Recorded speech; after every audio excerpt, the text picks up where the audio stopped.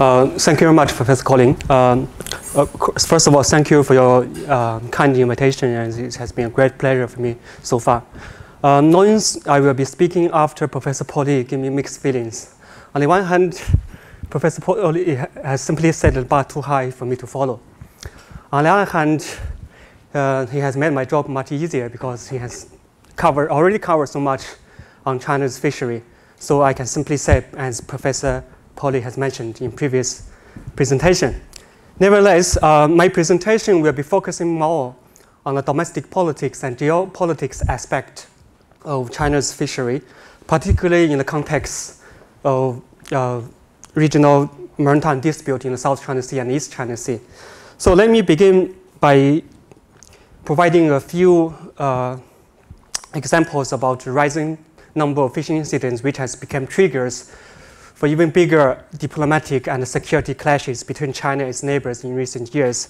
It started with the 2010 fishing boat collision incidents with Japan, which has really deteriorated or damaged Sino-Japanese relation. And then in the South China Sea, you had the 2012 Scarborough Shoal standoff caused by Philippine Navy's attempt to arrest Chinese fishermen. And then you had the 2014 Half Moon Shoal incident and with Philippines, and also the 981 oil rig incident with Vietnam, and 2016 Natuna fishing incident. This is some of the example pictures about the incidents in Southeast China Sea.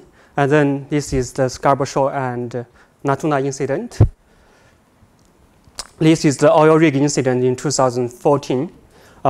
You have dozens of fishing vessels from both sides encircling and ramping each other, resulting in the sinking of the Vietnamese fishing vessel.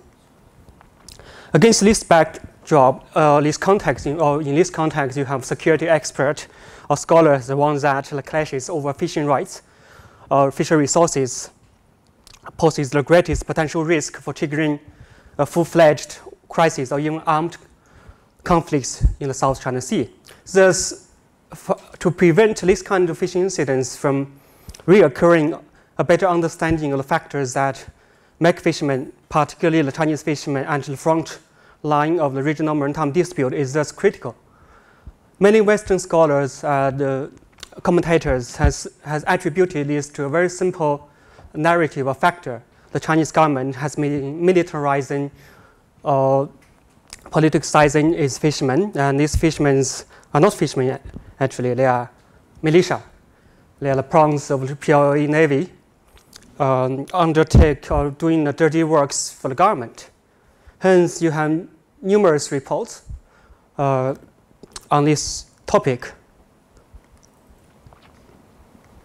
Not only journal news articles, you have journal articles appearing covering the same issue or making the same statement. And then very big concern is that you have US Navy, the Pentagon, has recently or just in last year has published a report explicitly mentioned China's maritime militia as a security threat. And also the Japanese Defense White Paper made a similar statement. My view is that there's no denial the South China Sea claimant states, particularly Vietnam and China, has long considered fishermen important tools in asserting or defending their claims in the South China Sea. And the maritime militia has been a long-standing policy of China and Vietnam. And in recent years, you see Philippines has made effort to establish their own version of maritime militia in the South China Sea. And in 2013, during President Xi Jinping's visit to Taiwan, he had met and praised Taiwan fishing militia's effort in defending China's claim maritime interest in the South China Sea. And he said, the South China Sea islands has been China's territory since ancient times, and you, by referring to the fishermen, has been the leading force and vanguard in safeguarding China's maritime interest in the South China Sea. And since President Xi's visit, efforts from various coastal cities has been put to develop the maritime militia forces. Similarly, Vietnam has a very strong maritime militia force, and various support has been provided. And it has the so-called Militia and Self-Defense Force law, which revised in 2009. However, this maritime militia or people's war narrative offers at least or at best, partial explanation, and it has major weaknesses such as the maritime incident involving Chinese fishermen does not only occur in the disputed water in South China Sea. In fact, if you look at the numbers and also the extent of violence, the most of the fishing incidents involving Chinese fishermen happened in the Yellow Sea with the Korean, and even in the case of South China Sea, it was Taiwan, and also even in the in the disputed water in South China Sea and East China Sea, the location of incidents that happens are not always in the disputed areas. And also, this maritime militia narrative or people's war narrative, they overlooked the much complicated relationship between states, local government, and the fishermen. Here are just examples about the fishing incidents involving Chinese fishermen with Taiwan and with South Korea. You see the machine gun has been used to target Chinese fishermen in the South China in the Yellow Sea. And even in the case of the Philippines, with the Philippines in the South China Sea, the Chinese fishermen, they know they were fishing illegally. That's why they fly the Philippine flag. But the problem is that they fly the flag upside down. And also, a lot of all these narratives based on evidence that the Chinese government has been providing very substantial financial support in terms of fishing fuel subsidy to the fishermen. But if you look at the details of the fishing fuel subsidy policy, it has nothing to do with the ongoing, or has very little to do with the ongoing fishing maritime dispute with the neighbors. Hence, from my own view, I think it is important to situate the growing fishing incidents within the context of the development of regional fishery, particularly that of China. And behind the growing fishing incidents, I think one of the key factors is that there are three major structure shifts that attribute to the growing fishing incidents. The first is from inshore to offshore. The second is development of the distant water fishing. And the third, and very importantly for the South China Sea and East China Sea dispute, is from traditional fishing to illegal harvesting of endangered species, including red coral, giant clams, sea turtles, etc. I will quickly go through it, but I think it has been well mentioned by Professor Pauly. So you have the structure shift from inshore to offshore. If you look at the official statistics, the trend has been ongoing, but the problem is that since 2002, at the national level, the Chinese government stopped publishing the data, but at a local level, pointing to consistent structure shift from inshore to offshore, and also the development of marine fishery, the distant water marine fishery sector, distant water fishing. Of course, the data has been quite problematic, but if you look at the number of vessels, according to official data, it has reached 2,900 by 2016, and a few hundred more are under construction. This is some of the distant water fishing vessels I was trying to help. They unloaded the squid from Argentina. This is a very big transshipment ship. And the third structure shift is from traditional fishing to poaching of endangered species. In particular, red coral in East China Sea and giant clams in South China Sea. The reason why red corals and giant clams have been quite popular in China in recent years, part of it is because of religious reasons. You see these very beautiful products made by red coral and very expensive ones. Also, it's a symbol of social status in Chinese culture, the red coral products.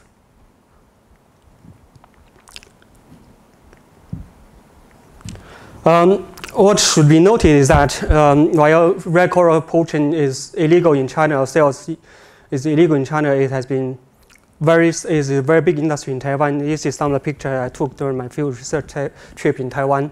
And this one here in particular, on your right, it values at 2 million RMB. So you have reports that fishing vessels that harvest red coral for living can make up to 100 million a year. So this substantial financial profit has motivated many of the so-called fishermen from China, Taiwan, to engage in very dangerous behaviors. And also in the case of giant clams, similar trend, but this is mainly in the southern part of China, Hainan, Tainan. These are some of the pictures I took during my trip to Tainan.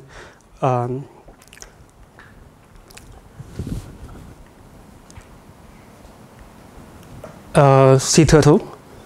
Hence, if you look at what really happened in 2012 and 2014 with Philippines, is that the scarp shoal incident started when the Philippine fishermen tried to arrest those fishermen who were actually harvesting giant clams in the Scarborough Shoal. And also in the Half Moon Shoal incidents, the fishermen were arrested for the Philippine side said they were harvesting, but in fact, those fishermen were buying the sea turtles from the Filipino fishermen. This informal trade between China and regional fishermen in the South China Sea has been ongoing for many years, from giant clam to sea turtle and other marine products. With astonishing returns, large inflow of social capitals, and also government support, Tainan fishermen has started building bigger and better ships, which are capable of going further or even farther in the South China Sea. Here are some of the ships you can see from Tainan's fishing port. But the problem is that it results in growing number of fishing incidents and also devastating impact on the marine ecology. And the structural shift of China's marine fishery sector are driven, I would say, at state level is by food security concerns, and on a local and fisherman level is by economic factors. For China's, as far as China's fishing policy is concerned, I would say there are 5 primary objectives that the government wishes to pursue or intend to pursue. The first and most important is ensuring self-sufficiency of fishery products. And then you have to generate, the second one is generate incomes for the fishermen and earning foreign reserves. And third, you have the political and strategic importance of fishery, which has been discussed or demonstrated through previous slides in the earlier part.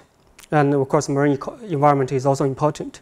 But in an ideal situation, these 5 objectives with the right mix of policies can be achieved at the same time. But in reality, the government faces the choice of which one to prioritize. And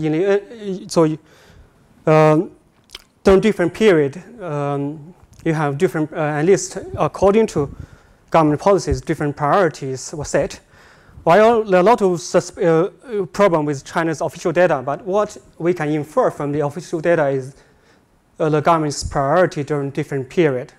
Professor Polly has mentioned during the early growth period, you have here very serious over-reporting because the government considers expansion of marine production critical to the food security and basic economic well-being,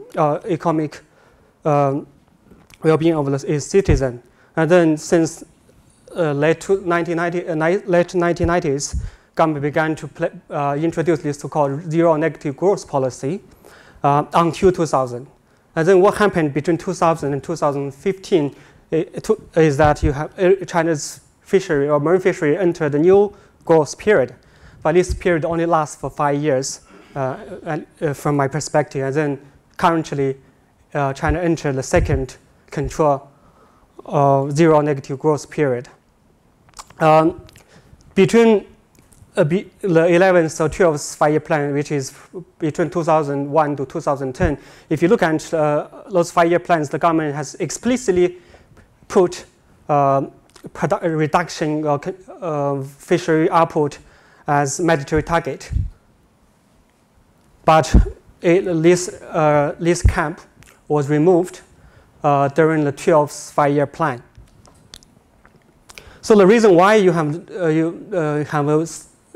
a second growth period between 2011 and 2015, for me, I think is because the convergence of interest among different actors and fisheries, marine fishery has been considered by the government as of strategic importance for food security reasons, for economic reasons, for geopolitical reasons, and for political reasons. And the first and the most important one is the food security reason. It all started with the global food crisis in 2007 and 2008, which triggered or prompted the discussion or eventually adoption of the so-called blue granary strategy. Also, the problem associated with aquaculture. I think it has been mentioned by Professor Pauly.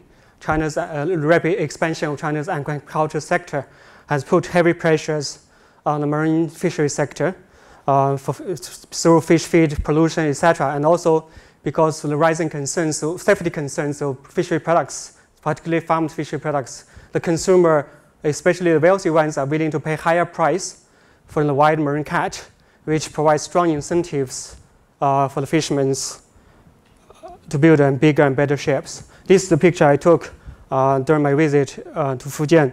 Those small fish are for feed in local fish farms. And according to the Greenpeace report last year, the aquaculture's reliance on trash fish has been very astonishing, actually. Here are just some of the numbers. I will not read it, but there are some of the so-called small fish targeted. And then in 2000, it has been going on for years because the concerns about the safety aspect of the red meat, the government has been promoting, encouraging the consumers to consume more fish products. While the central government are more concerned about food safety aspect, local government are more worried about economic impact and also local employment. Apart from direct employment, you have the shipbuilding sector that rely on, after its recession in the early 2001, 2012, 2011, many see fish building sector, fishing vessel building sector a solution to the overcapacity of China's shipbuilding sector. And also you have China has the largest ship processing industry, which is underutilized because of lack of input. It put on pressures for the marine industry, marine fish industry as well. And then you have the Marine Silk Road, Belt and Road Initiative. Marine Fishery Cooperation has been one of the key areas. Just now I mentioned about the link between shipbuilding sector with marine fishery industry. In fact, in 2012, what happened is that 27 academics from Chinese Academy of Engineering, they submitted a proposal to the Chinese Ministry of Agriculture, which then resubmitted this proposal to the State Council, advocating to make marine fishery a strategic sector. One part of the reason is they argue is because this can be a solution to China, can utilize the excess capacity in China's fishing industry back then. And then this proposal was adopted in February 2013. The State Council held its first meeting on marine fishery and then very quickly issued the country's the first ever advice on promoting sustainable and healthy marine fishery development. This is the first ever document issued by the State Council on marine fishery. It has spelled out detailed principles and policy support for the entire marine fisheries sector. And then what is interesting is that if you look at the statement, this document, it clearly states that China should control inshore fishing, expand offshore fishing, and develop distant water fishing. And during this period, a huge amount of financial support has been provided to marine fisheries sectors. Here are just some examples about all the financial support provided by the Chinese government to the marine fisheries sector. This is the fishing fuel subsidy for fishing in the South China Sea in the fisheries. Hence, within a few years, you have this remarkable transformation of the fishing marine fisheries sector in many parts of China, from traditional to modern big vessels. With bigger and better vessels, more and more Chinese fishermen now can go further into the seas, not only in disputed waters, but in other countries' seas and also high seas. And the second period, however, the problem is that the second expansion period ended quickly because the central government became aware of the environmental, social, and even political cost associated with China marine fishing industry. For instance, in the 2016 the arbitration award on the South China Sea dispute, the arbitration award clearly mentioned the Chinese fishermen's very damaging behavior in the South China Sea, in the fisheries, harvesting giant clams, sea turtles, etc., which has damaged China's international reputation and image. Hence, since 2016, I would say it entered the second control period. One part of the reason is that under Chinese President Xi Jinping's leadership, ecological civilization has become a guiding principle, development principle for China. And Xi Jinping conceptualized EC as green mountains and waters are good,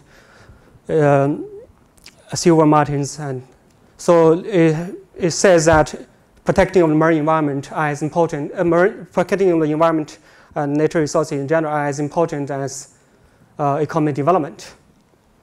And then a few months ago, China has set up this new ministry to protect the sustainable development its natural resources. And then just 2 days ago, on the 47th World Environment Day, Xi Jinping, this article has been widely circulated in Chinese state media and also social media.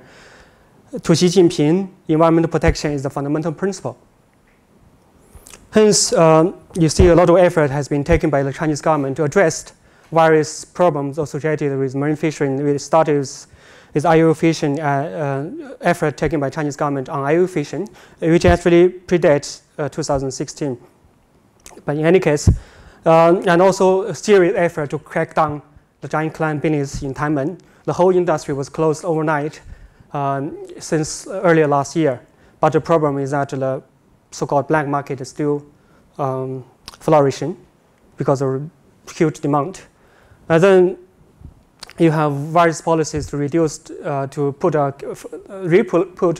cap on marine catch production, a number of fishing fleet, and also very importantly, China has decided to cut the notorious fishing fuel subsidy. By 2019, the amount of fishing fuel subsidy to the fishermen will be reduced to 40% level of that in 2014. And then on the distant water fishing sector as well, in December last year, according to the 13th five-year plan, the government will restrict the number of distant water fishing to 3,000, and also the number of distant water fishing companies. And also, the policies was introduced to address problems associated with aquaculture. The domestic expansion of aquaculture will be controlled, and China has made it a priority to develop the mariculture or distant sea farming.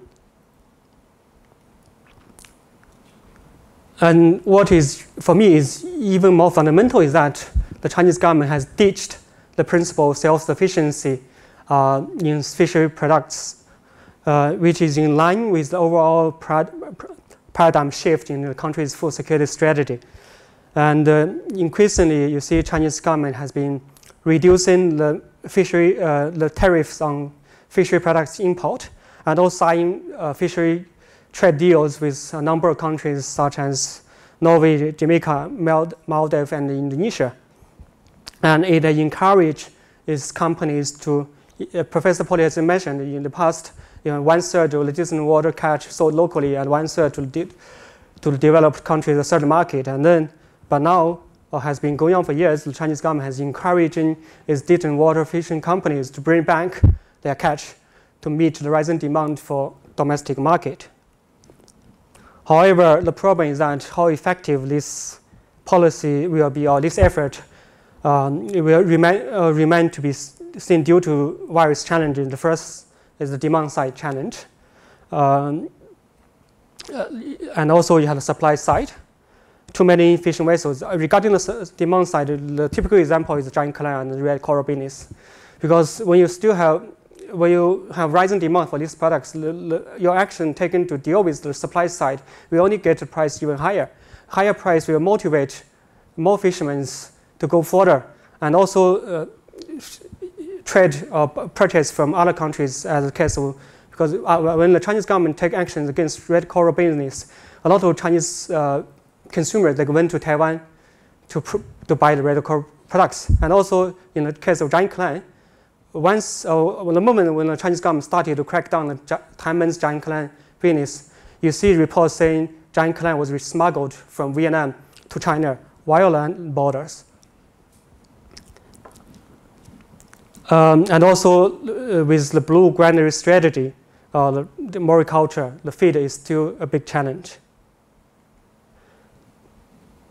With rising demand, these I think, and at least according to some estimate, will be different from other sources, but it is projected that the Chinese total demand for fishery product will continue to grow, and this rising demand will be, in the future, will be made mainly through import.